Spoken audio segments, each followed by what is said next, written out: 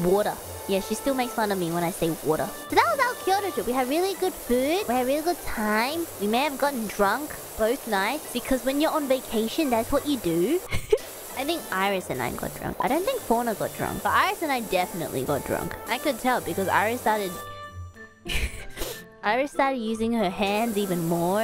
And then she may have started talking a little bit more slurry.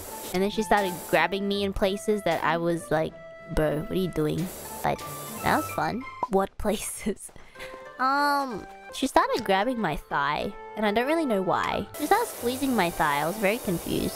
What did she say? She said because my thigh was very squishy.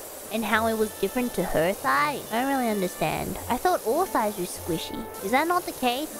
No? I don't know. Anyway, there was that. That was really fun. Not the thigh squishy part, just the fact that we were drinking and having fun together.